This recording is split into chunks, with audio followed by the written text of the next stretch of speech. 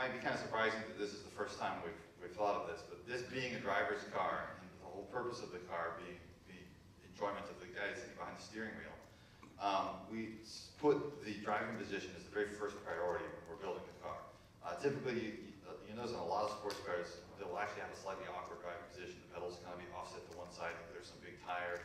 A lot of times the steering wheel's actually not directly in front of you, but some weird package constraint has forced it a little bit offset. And people won't notice it. And this is true, you often don't consciously notice the seating position's a little bit weird, but subconsciously you do notice it. Because when you get in a car where it is in the right position, you immediately recognize that you feel at home and you feel like everything is working the way it should. If you drive an NC and ND back to back, the previous generation and this generation, actually the NC pedals were offset to one side. It's just something I never consciously noticed until I drove the two cars side by side.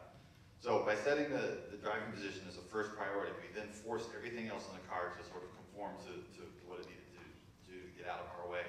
So we got the steering wheel directly in front of you, the gauge cluster is perfectly centered, the pedal position is exactly straight ahead. The cup holders are in an awkward position to reach when you're drinking because shifting is more important than drinking. The previous car we had the cup holders in a really convenient drinking position, and when you were drinking something you couldn't shift gears, right? So let's just kind of reimagine what our priorities are in this car and realize that it's a sports car. To sort of limit the cup holder trade-off, and I hate to go off into a cup holder discussion on a sports car, we actually made them removable because you're not always drinking something. So they can mount in behind your shoulder. You can take them out and put them in the glove box, which is over your shoulder here. Or if you don't have a passenger, you can stick it up on the right side. If you have a passenger, it's going to be in their knee and they're going to hate you. But we sort of just give you the flexibility to not let the cup holder rule the interior of the car. We also wanted to move the driving position a little bit relative to where it was before. We wanted to put the driver a little bit lower, which I think I don't have to explain why we wanted to do that. But we also wanted to move them closer to the center of the car. And there's two reasons for that. One is so that the body motion feels more natural. If you're in the middle of the car, roll feels like roll. If you're sitting way off on the side of the car, roll is moving your body up and down. And it's a much less connected feeling. You'll notice if you suddenly drive a right-hand drive car, the relationship between right and left turns and up and down suddenly gets reversed, and you can become very conscious of it. And that's a good way to sort of illustrate to yourself how much that motion comes up and down when you're sitting off center. So moving the driver inboard 15 millimeters and also pulling the windshield back a little farther gives the other benefit, which is that we can see farther into a corner. We're not blocked by the A-pillar quite as far. And that's obviously really essential for driving on the kind of roads that we want to drive on. We also push the hood down over an inch. This obviously it looks a lot better that way, but also this gives you a view of the road closer to your feet. And the closer the road is to you as it's going by, the faster the car feels. So this really improves the sense of speed. You notice a lot of mid-engine cars feel really fast. 911, the hood that just drops down feels really fast. When I was growing up, my dad had a first-gen RX-7, and that car had a whopping 100 horsepower, but it felt like a rocket because the hood just dropped away and you could see the road right there. It just had this incredible sense of speed. So that was an essential part of this design too.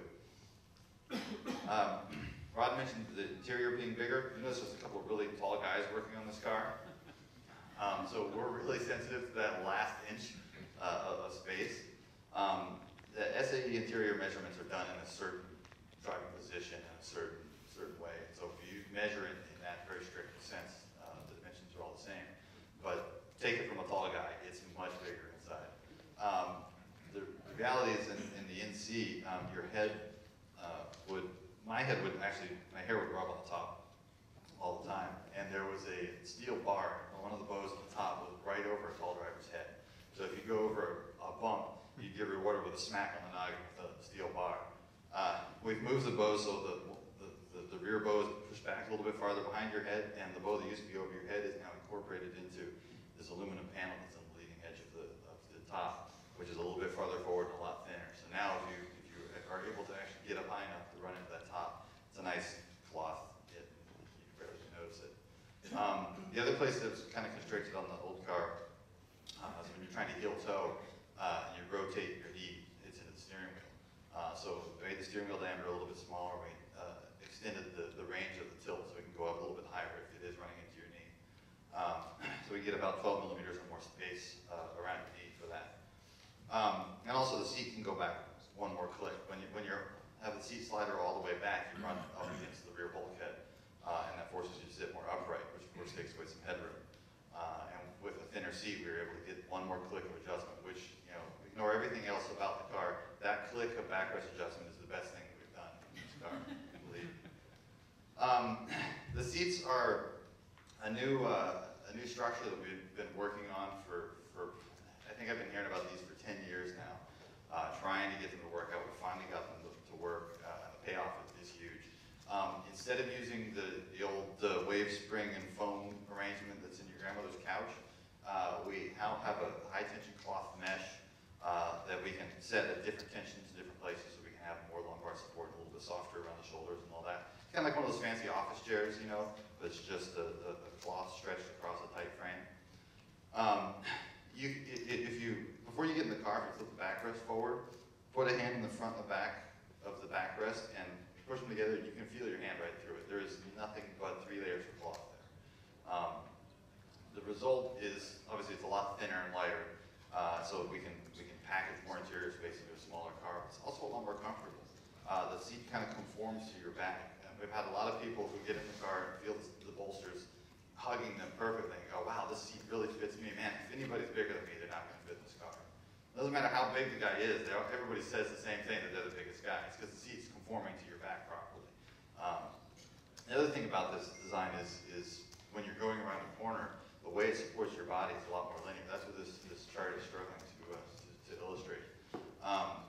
This is a cornering load on the x-axis and the body deflection, the driver's body movement side to side on the vertical axis. And if you look at the blue line is for the NC, which has a traditional, you know, flat back bolster, flat back and 2 side bolsters. And what happens when you go into corners, you stick to the back a little bit, and then you just flop over and you hit the bolster and you stop moving. And as we can see, you know, right here around 70 newtons, you're solid against the bolster and you can keep cornering, you don't move anymore. The new seat, you move very linearly with cornering, G, and so you basically don't notice your movement because it's just completely in tune with the loads that are coming in from the car. So if I hadn't told you any of this stuff, hopefully you wouldn't have noticed the seat at all, which is really the best thing you can say about a seat. There's one other detail. The previous seat had a height adjuster, and we actually, to save a little bit of weight and save a little bit of space, we got rid of the height adjuster and instead simply mounted the sliders at an angle. So as you slide it back, it goes down. If you slide it forward, it goes up. Because it turns out shorter people want to be higher and taller people want to be lower. So that's simple, right? And instead we put there's a knob down here by your thigh that will raise and lower the leading edge of the seat bottom, so you can get a little thigh support. So a long drive, you can dial that in and kind of spread the load across your thigh. It makes it much more comfortable on a long trip. This is just sort of a random detail, just to make a point about how many things that you wouldn't expect had to get redesigned to get those driver and passenger 15 millimeters closer to the center. This is the power plant frame. The first version of the power plant frame was a C-shaped cross-section like this. It would attach to the transmission and diff with one big through bolt that went through. And for the NC, we changed that to a Z-shaped cross-section, which is much easier to put together because you have 2 short bolts on the bottom, 2 short bolts on the top.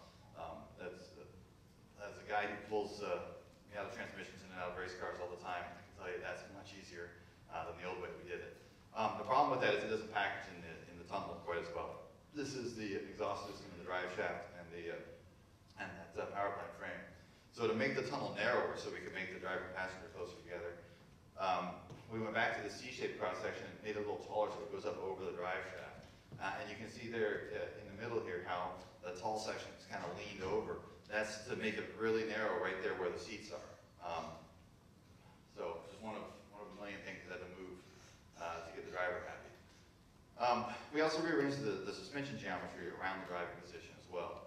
When you hit the brakes, you know, obviously the car dives, but exactly how it dives depends on a lot of things. It's the center of gravity height, the wheelbase, but also the suspension geometry. We can angle the control arms to put some sort of anti-squat force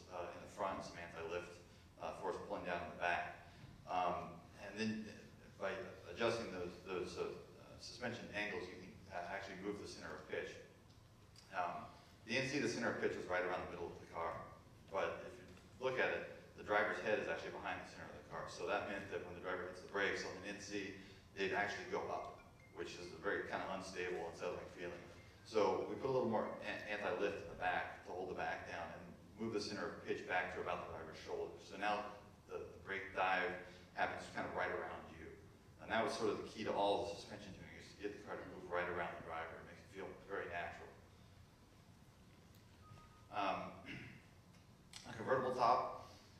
This is the same sort of Z-fold arrangement that the NC had, which is a very simple, quick, efficient way to fold the top. But we really wanted to get the effort of putting the top up and down, reduce that effort a lot so that you could really put it down without hesitation. In the real world, you don't always want to have the top down. Half the time you're driving on the freeway next to a semi, and that's not really any fun. But we don't want you to leave the top up all the time and not enjoy the 2 minutes of your 10-minute drive that can actually be done with the top down. So we want to make it so easy you can just drop it without hesitation and throw it back up, not worry about it. So what we did is we made the top frame lighter. The frame is actually aluminum now.